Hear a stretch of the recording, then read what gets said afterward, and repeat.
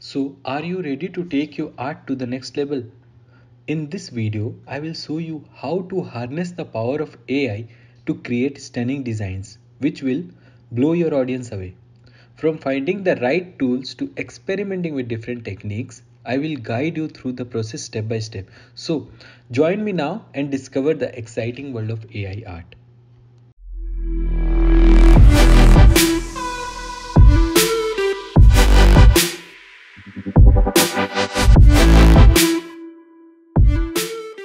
Hey, what's up everyone? This is Avinay Jaswal here from AI Dynamics.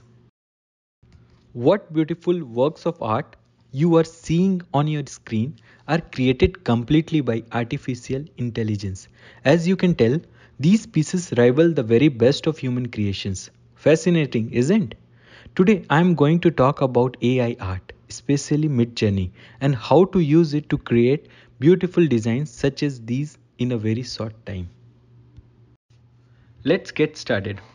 Open your browser and type Midjourney in the search bar.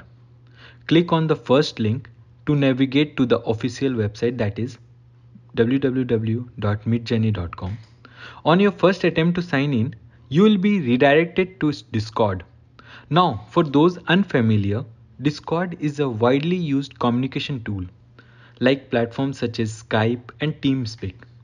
It enables users to locate and connect with one another, as well as facilitating coordination and communication during gameplay. It supports video calls, voice chat, and text, so that you can get in touch however you prefer. After authorizing your account, you will be redirected back to Midjourney. Sign in and you will be taken to the Midjourney dashboard. Later, I will give a tour of the dashboard and explain all its features.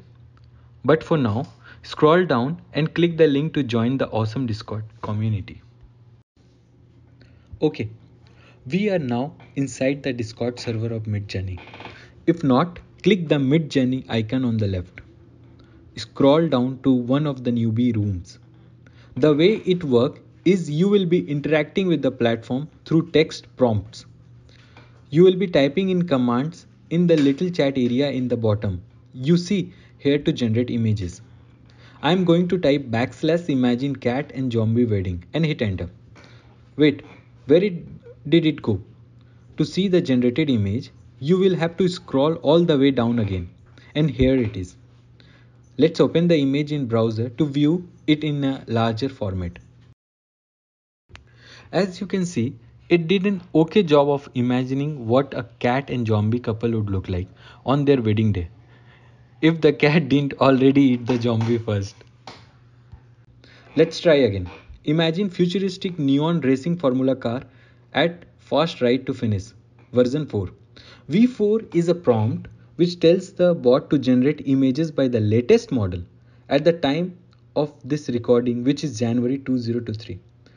There are a whole lot of writing prompts which I will be sharing you in the later videos. Once the image is generated, you will have the option to choose a larger format or even regenerate new images based on your favorites.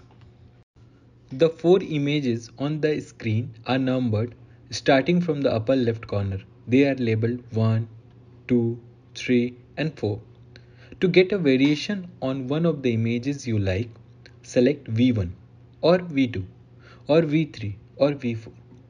To get a high resolution copy, select U1 or U2 or U3 or U4. The first button you see is the refresh button.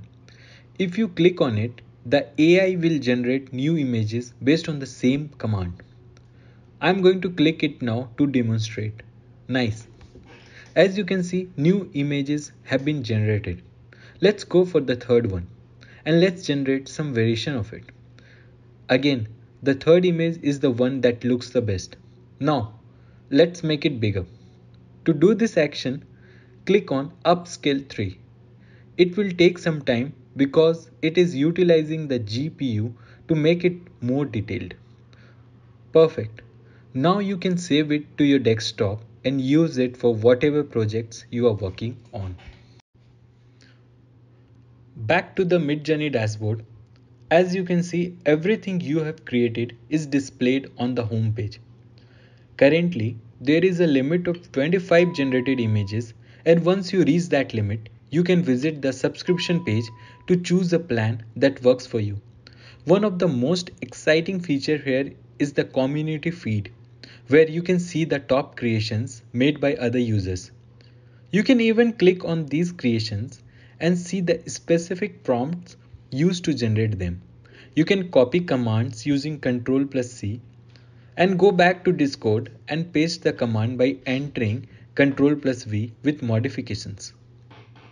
This can be a great source of inspiration for your own creations. But remember, always strive to build something original by making your own modifications rather than copy and pasting someone else's work. As technology continues to advance, we can expect to see even more exciting developments in the intersection of AI and art. Who knows what kind of art will be created in the future? The possibilities are endless. Thanks for watching.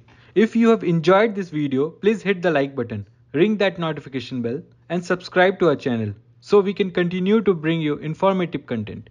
We appreciate your support and can't wait to see you in our next video. Till then, bye bye.